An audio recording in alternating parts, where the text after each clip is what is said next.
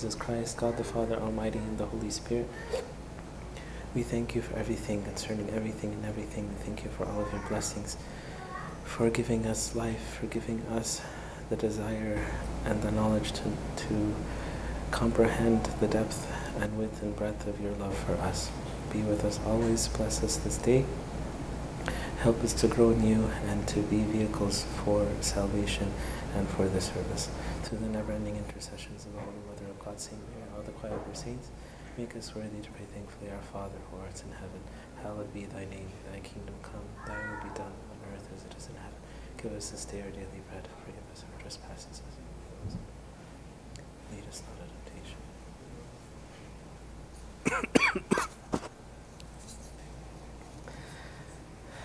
Okay. In the name of the Father, the Son, and the Holy Spirit, one God. Amen. We're starting a new series. So what we were thinking of, now that we were going through the importance of living a deep, connected life with the Lord and Savior, the automatic response, kind of like what we were saying in the Gospel of today, we said there's two automatic responses in receiving the blessing of God. Do you remember? I didn't put it that way, but it was implied. So when St. Peter and the apostles witnessed the multitude of the fish, St. Peter did what? He repented, very good. And then the Lord basically told him, from now on, you're going to start serving. Okay. So the same thing for us. Now that we understand how to be connected to the Lord and to our family and to live a deep life of prayer, that's not enough. God is going to ask us, or to call us to strive to do for the kingdom, for the sake of bringing every person perfect in the Lord. So, if God allows us to be that means by which people come closer to Him and to the church, then oftentimes what happens is we get caught off guard, or people start asking us questions and we don't necessarily know how to respond, or respond effectively, or maybe we don't know enough about a certain aspect of the church. So basically what we're going to go through today is a brief introduction, and then God willing after that,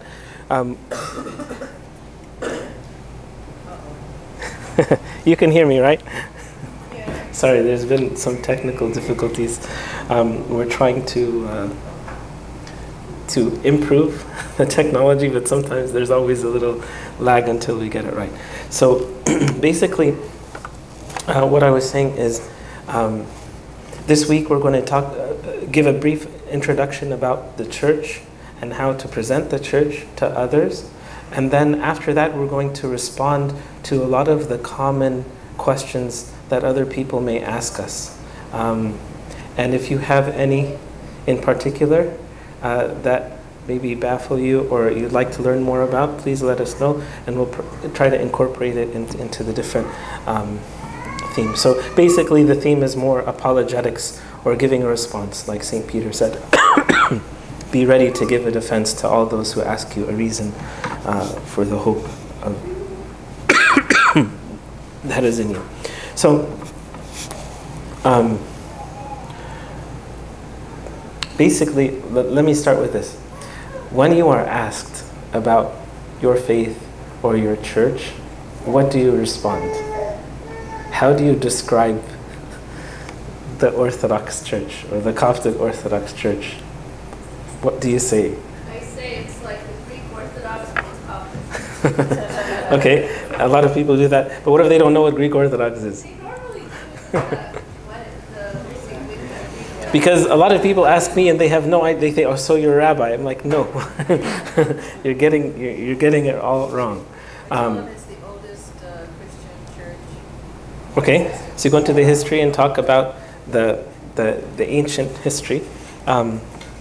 Very good. It is It is one of the oldest churches. What else?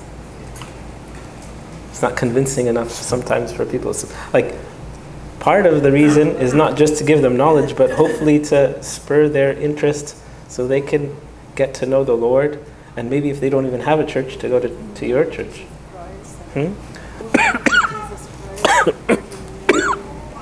So believe in the Lord Jesus Christ and the Virgin Mary. Very good. So say, oh, so you're Catholic. Egypt the land that harbored the Holy Family. Okay. And have strong ties to the Holy Family of Jesus Christ. Okay. Very good. Anything else? I thought it's the purest form of Christianity. Oh, that's good. I've never heard that one before, but the purest form of Christianity. It's like, but a lot of times, I mean, I'm not going to tell you what's right and what's wrong, but sometimes we have to take care on how we present, because if we come across too boldly or proudly, like they say, oh, you're just full, you know, or if we downplay it, they're like, oh, you're just like everybody else, right? So I don't have like a perfect answer, but basically one way of describing what our church is about is by dividing it into 3 different categories for people to understand. And so what I was gonna do was basically just go through the 3 different categories, and as you see fit, or the need to introduce a certain aspect of that, you start with it. So basically, we say Coptic Orthodox Church, but we go backwards. So we talk about what the church is, meaning Christianity, and then we talk about orthodoxy, specifically the holy tradition of the church, and then lastly we talk about the Coptic aspect, or the historical and cultural aspect. Not necessarily culture, but whenever we talk about Egypt, we start going into the history most of the time. Okay, of course, I would say, and don't quote me wrong or don't misunderstand me, but I would say it is of the reason why we're going Church Orthodox Coptic is because it's more essential to be Christian than it is to be Coptic, right? Or to be Egyptian, and so forth. And this will also help you understand when you respond to people, because sometimes you'll have a dialogue with someone who's already Christian, so you don't have to go into the Christian aspect. Other times you'll have a response, or you'll have a discussion with someone who doesn't believe in God at all.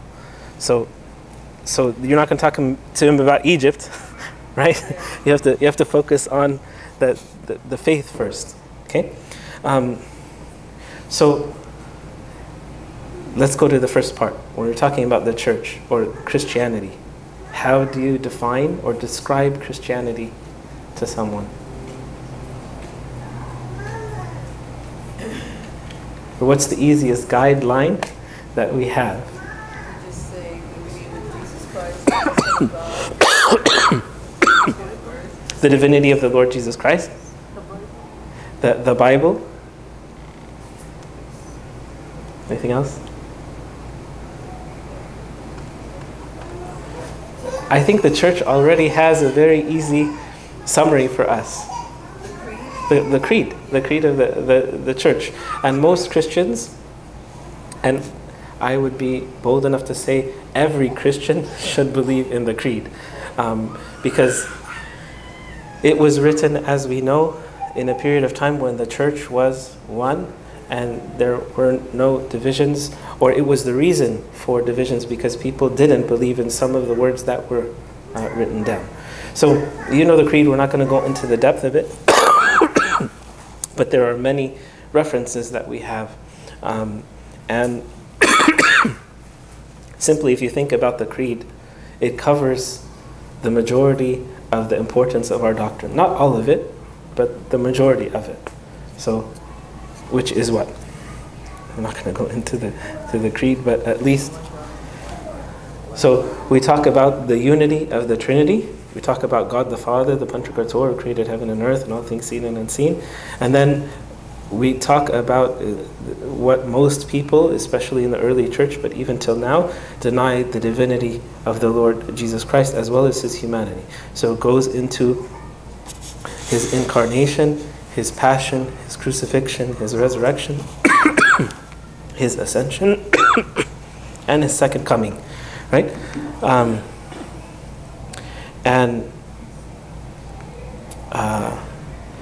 Then we also talk about the Holy Spirit, which we don't speak about enough, unfortunately. And we, at the end though, it's not just the Holy Trinity. What do we talk about after we say, yes, we believe in the Holy Spirit? Giver of life, proceeds from the Father, who with the Father and Son is worshipped and glorified, who spoke by the prophets, and in one only holy Catholic and Apostolic Church, right? So we talk about the importance of the Church even in our creed, and that's we'll talk about that in the next part. And what else? One baptism for the remission of sins. So this is the sacramental life, or the liturgical life. The importance of that. Thank you. And then the resurrection of the dead, and the life of the age to come. So this is talking about eternity and the second coming and heaven. Okay? Again, we're not going to go into the details of this, but this just reminds us of some of the important points that we need to discuss with those who don't understand or believe in Christianity at all. These are the main points that we need to hit.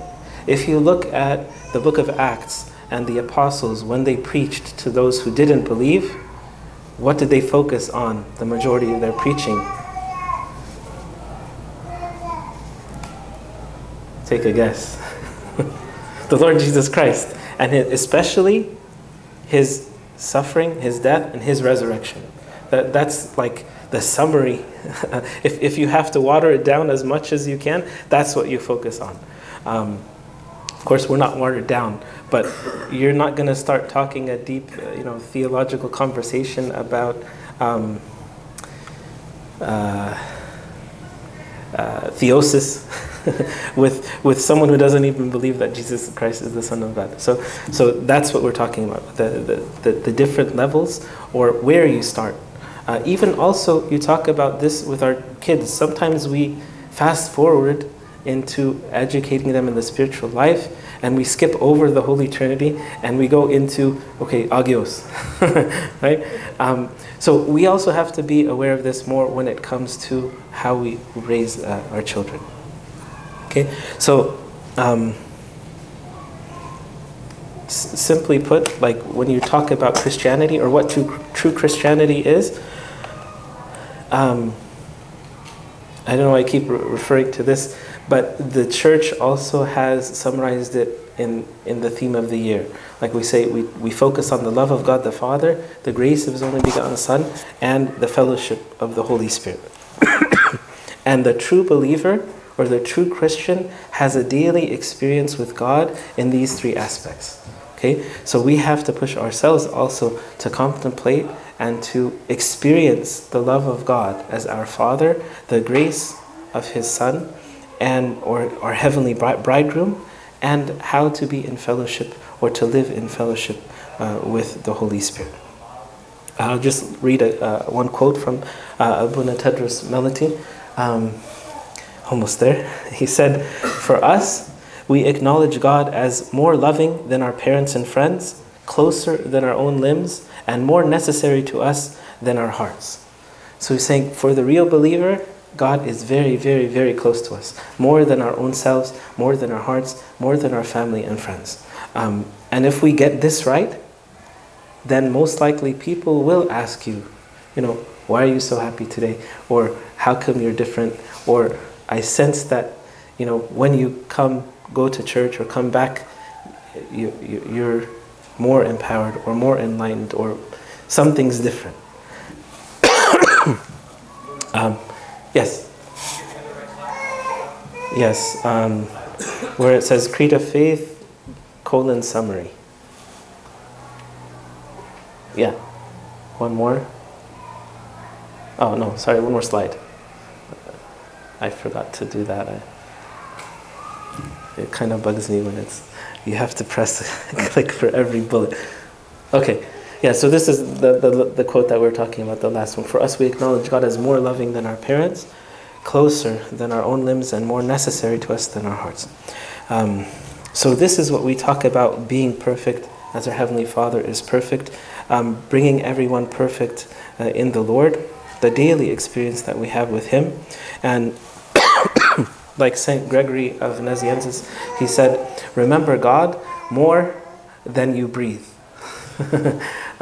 which is the true experience of the Holy Trinity in the believer's life. Okay, so that's a general summary of Christianity. I know it's very watered down, but just to give you an understanding of what things we need to discuss with those who question us about this.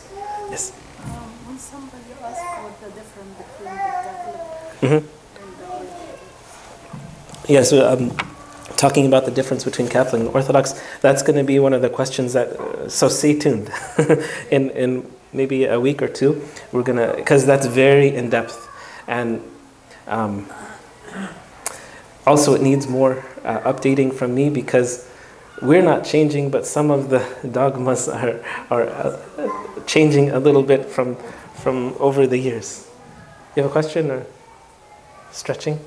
No, I was going to say, someone is Catholic, but I mean, even though there are a lot of differences, there's no point in getting into a Right. Because again, the first point of Christianity is like, we believe in the same creed, relatively speaking. Okay. There's one part that we used to disagree on, and I'm not even sure if we still disagree on it, but that's why we, like, if you have the opportunity to spend your time or to convince a Catholic or an atheist, who are you going to go for? It's obvious, right? Yes. You said that the church started by Saint Mark a long time ago. Yes. One of the apostles of Jesus, so he gave us exactly what was preached at the time of Jesus. So that's the foundation of us. It's coming from basically the Jesus Christ's teaching.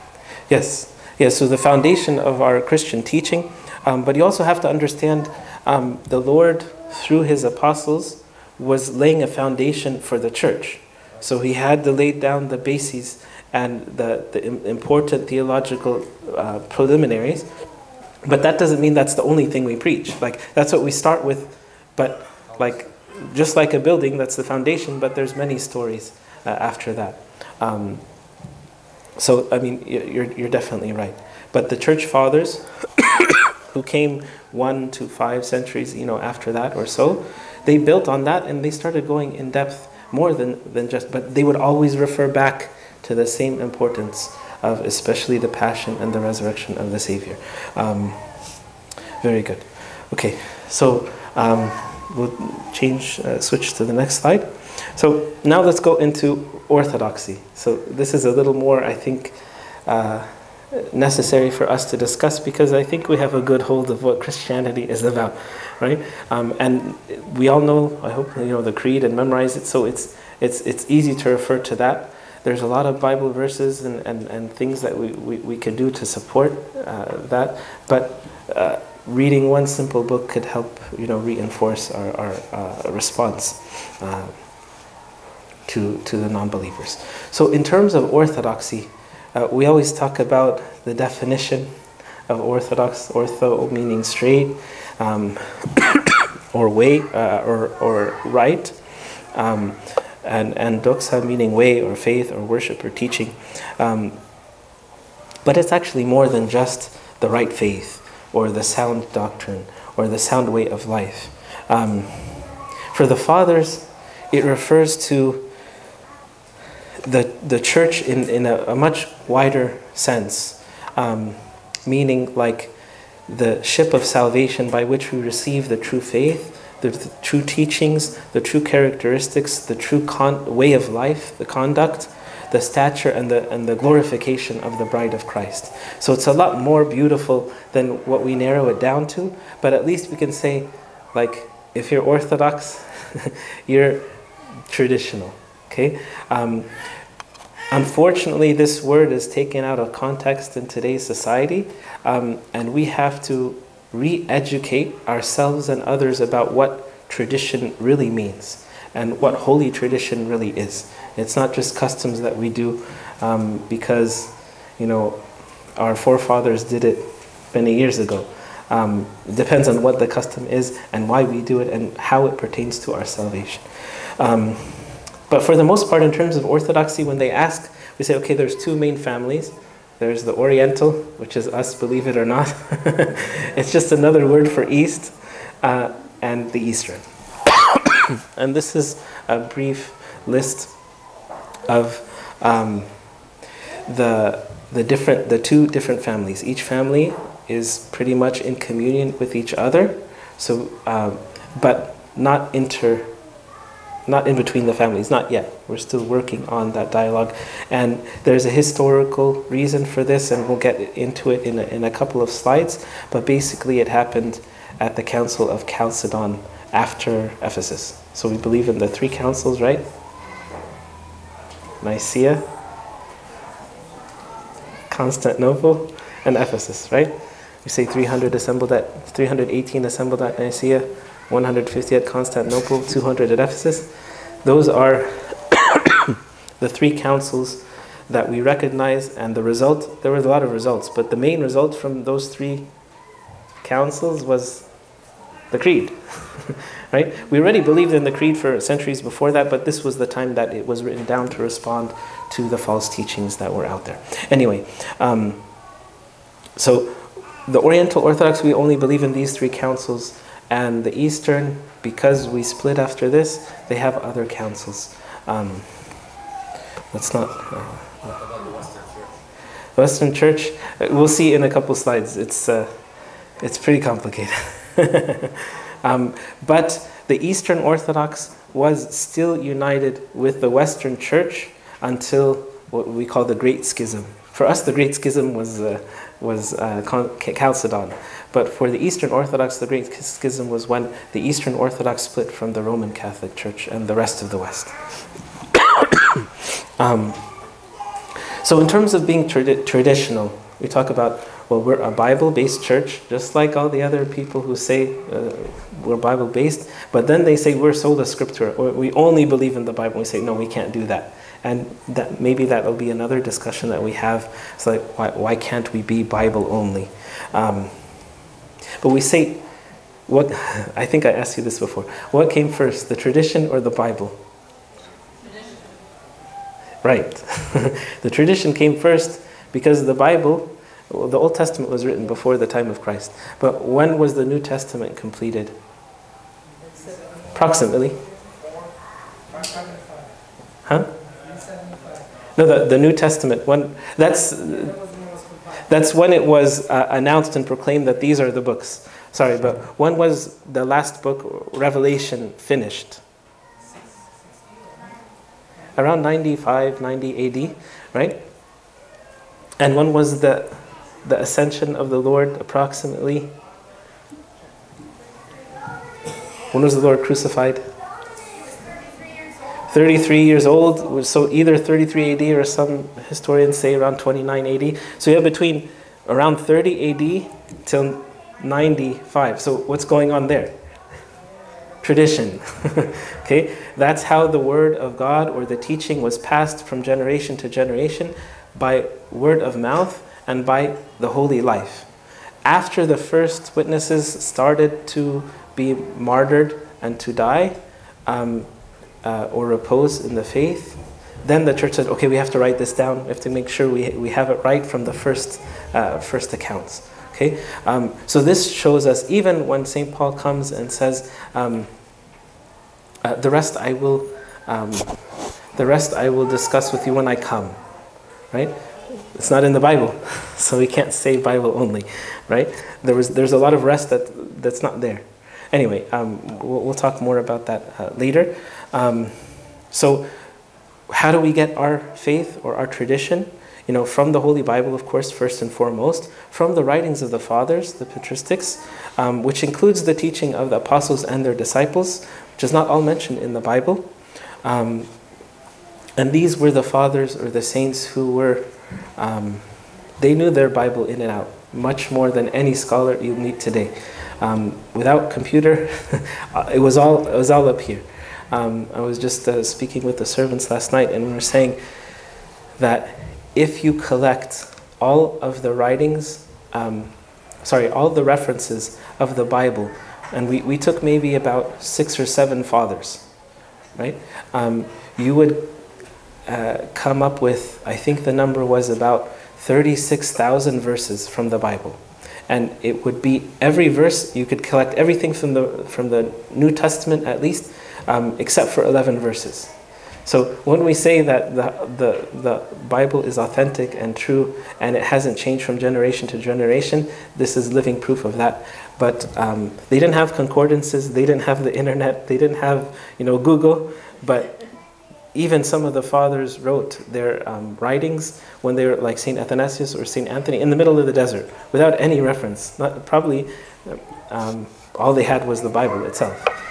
Even if that, St. Athanasius wrote some of his writings when he was in exile.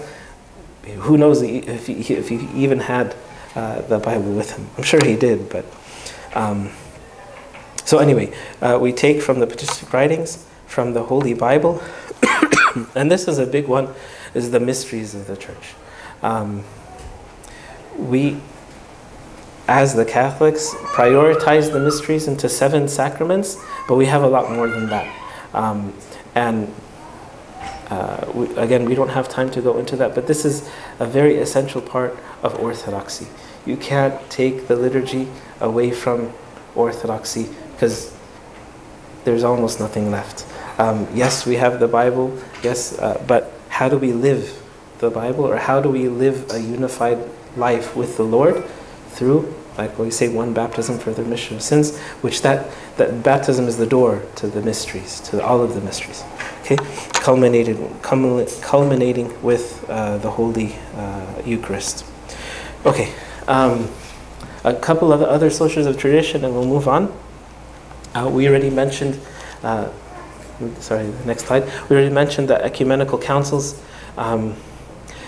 Like we said, we got the creed from there, but there is a lot of other canons. You know what a canon is? Like the laws and the teachings and the rules, that the guidelines that the church had given us through those councils, and even some after. Okay? And then the last part is the church history, which includes the early church history, the ancient history, as well as the lives of the saints, which is important for us to understand the Christian life. If we read about the life of a saint from beginning to the end of their life, it shows us how to live the Christian life. Okay,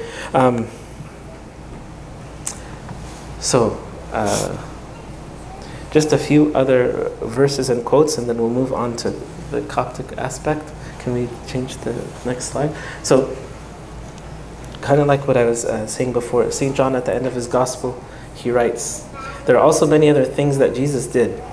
So basically he writes 21 chapters and he says there's more than that, right? He says, if they were written one by one, I suppose even the whole world itself could not contain the books that would be written. And then he ends his gospel. So what is he indirectly telling us? This is just the tip of the iceberg. Exactly. It's just a sample. So where's the rest of the iceberg? Holy tradition. Okay. Also, another early church writer, he wrote, we do not change the everlasting boundaries which our fathers have set, but we keep the tradition just as we received it, kind of like we received the baton.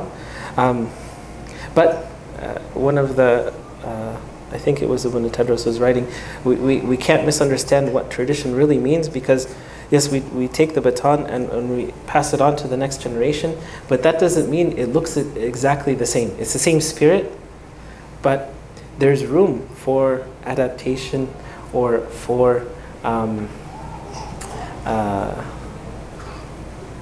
not evolution, but changing things to adapt to the life and times and culture. Okay, this is church is one living example, of that. So Deacon Severus, I remember he gave a talk when we were kids, like maybe about 20 years ago, and something stuck in my mind. He said that we have to change in order to remain the same. And he was talking about tradition. So that's basically what tradition is. We're changing to remain the same. So what's the same? The doctrine, the faith, the spirit, but some things are changing in order to keep that same spirit. Okay? And then St. Basil also writes, we have received some from written sources, he's talking about tradition, while others have been given to us secretly through apostolic tradition. So he's saying some things are written down in the Bible and even in the early church writings, but kind of like when we ordain a deacon, right, to sing and chant the hymns, right? He comes and stands and sings the hymns, but there's a lot of learning that's going on, hopefully, at home, with the teacher in the deacon's class, maybe with the Sunday school teacher asking about, what are all these things mean? Why am I doing this? So that's the life that is behind what we see. Okay. Okay. So we'll skip this slide. We know who the patristics are, I hope, and the next one as well. And we'll go into. So any questions so far relating to tradition or orthodoxy? Now you kind of understand how it's almost easy to understand now the difference between orthodoxy and everyone else. Except for Catholics, there's a lot of overlap even when we talk about tradition. They believe in the patristics, they believe in the sacraments. So there's still a lot of overlap there. They're apostolic as well. So now we go into what Coptic is. I'm not going to give a long description of this, but the word Coptic just means Egyptian, right? It was started, like we said earlier, from the 1st century when the Lord sent out the apostles to one region or different regions in the world. But the Coptic Church has a lot of special blessings. Not that we take pride in them, but that doesn't mean we're better or the best. Okay. For example, it was the only country that the Holy Family visited outside of the Holy Land, outside of Jerusalem. But also, it's one of the few areas in which the patriarch was, or the first founder was one of the evangelists. Okay, we can change the next slide. We know that where was the first church located? Where's the first communion?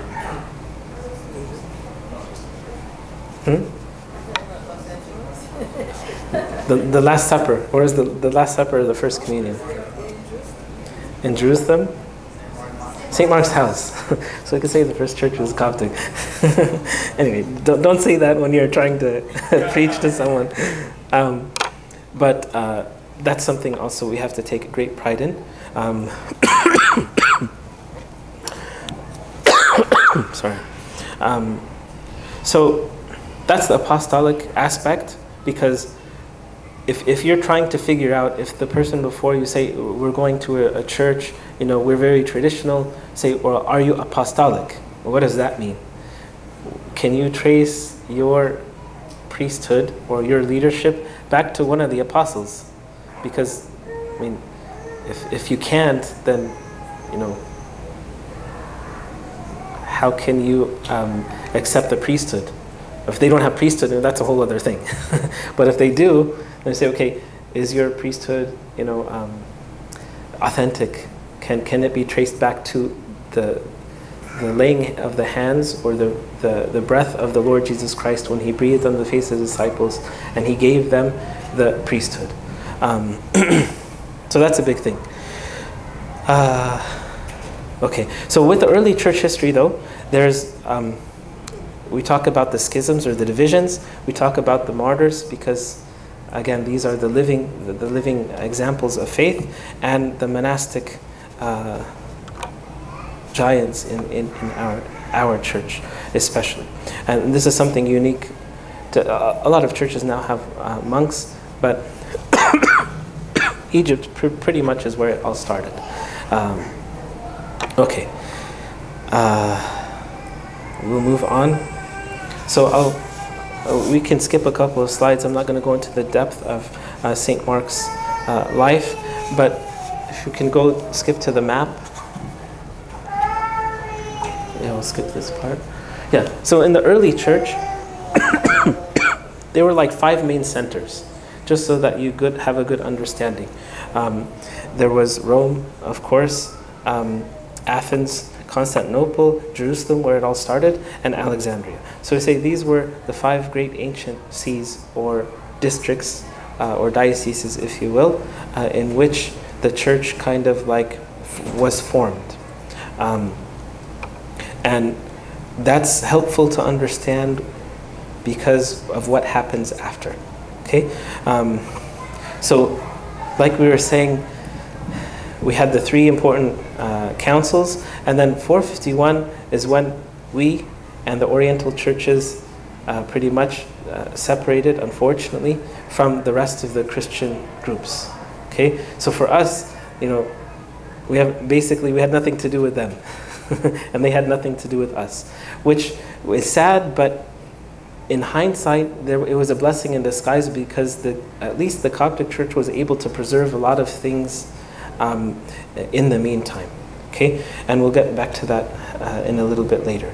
So in 1054, that's what we call the Great Schism. That's when the Roman Catholic and the West split from the Orthodox East, and then 500 years later or so, we had the Protestant Reformation. So the next slide is, I think you've seen this before, but this is like a brief summary of what happened to the church. So if you notice, like especially when we start referring to a lot of our church fathers, we refer to the fathers before the split most of the time. Okay, and why do we do that when we talk with other Orthodox churches? Because they also recognize the same fathers. They should, right? We still have a lot of patristics that happen, writers that happen after that, but so we have Nicaea 325, Constantinople, Ephesus, Chalcedon, and then up there we say we are the non-Chalcedonian because we didn't accept Chalcedon as a council, okay? And then the Chalcedonian churches, or we say the Greek, because the most popular, the Russian, and the rest of the Eastern churches, which stayed with Rome until the Great Schism, okay? And then after that, it branches all over the place, like at the bottom there with the Protestant Reformation and so forth. Any questions? So this is just a good visual for you to help understand where we fit into all the categories of the different Christian groups. Okay, hopefully one day it goes back to one, and most likely that we think that will happen before the second coming. Okay, so one key term that we like to repeat again is the apostolic succession. Again, that we can trace the priesthood, and actually I should put the Lord Jesus Christ first, right before St. Mark, and then from generation to generation there was a patriarch, and a lot or all of the other apostolic churches can do the same. Okay. Let's see. The rest is, we'll go quickly over, but sometimes when we talk now, because of the martyrs in the recent times, when people hear the word Coptic, a lot of times they remember the martyrs, which is very good because it gives us a door to talk about the importance of martyrdom, or the spirit of martyrdom, which has been since the beginning of our church. And that's why, like, as you know, we start the calendar with what?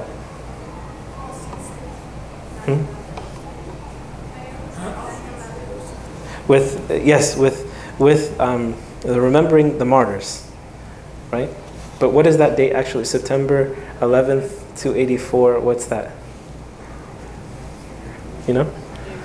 That's actually the reign of Diocletian. So he's not a saint in our church, but because he was the one who persecuted probably the most number of Christians in throughout history, that's why we say, okay, that's what we're going to start counting our years by. Okay, we'll kind of skip to the rest. The last part is the monasticism, which we can't ignore, because, as you know, the leader of the church is, the Orthodox Church is who?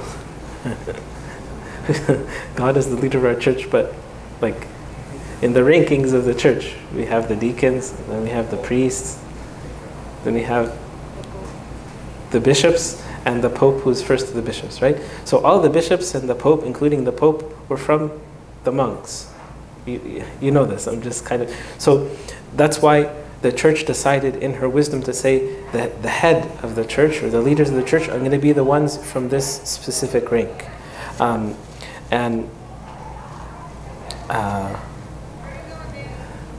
There's a mystery behind it. We don't have time to discuss it, but we say the monastic life was started, the official way of the monastic life was started by St. Anthony, but I mean, you can even go all the way up to Elijah, you know, the Tishbite in the Old Testament, who lived, you know, a monastic life in a sense. But in the New Testament, after the time of Christ, the organization of groups coming together and discipling each other to live a life of strict asceticism and spirituality, this happened in Egypt. And people from all over the world flocked to Egypt, especially St. Anthony, we call the lamp of monasticism. And that's why the popular book that St. Athanasius wrote about him, you know, spread like wildfire at that time, and even today it's still a very popular reading. So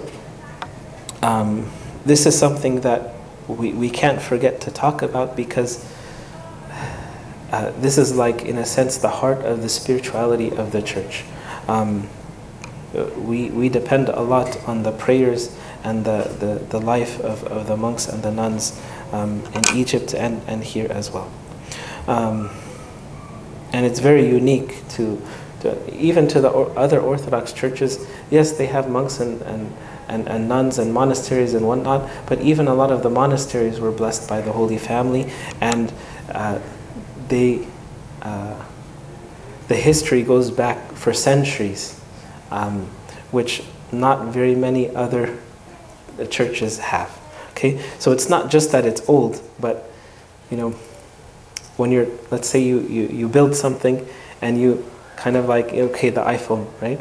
And so you have second, third generation, you know, so iPhone 6 is how much better than the first generation, right? So imagine if it's maybe iPhone 6000, right?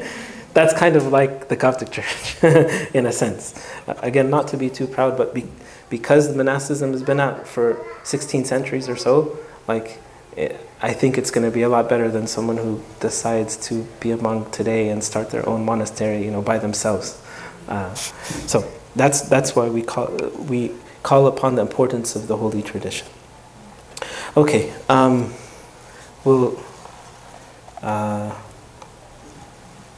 that's pretty much what we have today. I think we can skip the slides. I think that's one of the last slides that we have. Oh. We'll continue next week in the same theme, but yeah, just one last thing. I want to talk about the contemporary miracles. Contemporary is 1968, but there's a lot of continuation of this. The Catholics have a lot also of miracles that happen to them for some reason, I was searching, contemporary miracles, online, and they'd had like the top 10. and the first one that showed up was Zaytun. This was just a, and the rest I think were like the Catholic miracles that happened. But these are some of the inexplicable things that we can only attribute to God and the heavenly things. And so I know a lot of people are still around who witness this. And there's many miracles that are still going on in Egypt. We don't focus on them entirely, but we also can't deny it because this is easy proof, or at least a sign to the world that God is, among us. I think we'll leave it at that. Are there any questions? Can we get copy of the thing on paper? Sure. On the website? We can, we can either put it on the website or email you from the Gmail. Or PowerPoint or a video? which one? The PowerPoint. Yeah, we can find a way to make it available. Okay. Are you on the distribution, the email list? I'm not sure he's on it. Okay. Make sure you're on it, and we'll email you. And the video itself also is going to be uploaded, right? I think all the videos of this meeting are going to be uploaded eventually to the site. Okay. Any other questions? Okay, may God give us grace to help us understand and love the church and be a good witness to those who ask us the reason for the hope that is in us, so that with meekness and fear we can present everyone perfect in Christ. And glory be to the Father, the Son, and the Holy Spirit, now and forever to the age of ages. Amen. We'll pray. In the name of the Father, the Son, and the Holy Spirit, one God, amen. Our loving Lord, we thank you, we praise you, we bless you, we glorify you for all of your gracious gifts. We thank you for giving us the church as your heavenly bridegroom, and we thank you for allowing us to be a part or a member of the church, for each member is important for the glorification and the edification of the church. Help us to see our part, to enjoy the life and the love that we experience by being a part of the church, and let our deep connection with you and the church be manifest to others, so that we can help others come to the knowledge of truth and be a good witness or response to those who ask us any question, whether difficult or easy. Be our guide, be our hope and comfort and consolation, and help us to seek always the heavenly things instead of the earthly. Through the never-ending intercessions of the Lady of us all, the Holy Mother of God, Saint Mary, Saint Mark, the founder and perfecter of our church, all the choir of your saints who pleased you since Adam to the end of the ages, make us worthy to pray with all thanksgiving. Our Father, who art in heaven, on earth as it is in heaven, give us this day our daily bread. Forgive us our trespasses as we forgive those who trespass against us. Lead us not into temptation, but deliver us from the evil one. In Christ Jesus our Lord. Thine is the kingdom, and the power, and the glory forever. Love of God the Father, grace His only begotten Son, our Lord God and Savior Jesus Christ, communion, gift, fellowship, the Holy Spirit be with you. Depart in peace, and peace of the Lord be with you.